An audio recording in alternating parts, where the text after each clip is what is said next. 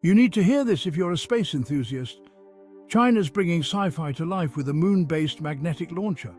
Chinese scientists are planning a groundbreaking magnetic launch system on the moon. Picture this, like an Olympic hammer thrower, but launching lunar resources back to Earth.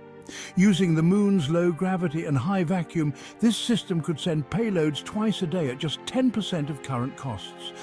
That's right, 10%. The goal?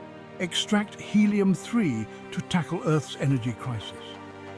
With the moon holding an estimated 1 million tons of helium-3, this could power us for over 1,000 years. The system involves a 50-meter rotating arm powered by solar and nuclear energy, hitting escape velocity in just 10 minutes. It's designed to last 20 years and even converts kinetic energy back into electricity. This futuristic project could be part of a Russian-Chinese lunar research station by 2035. The price tag?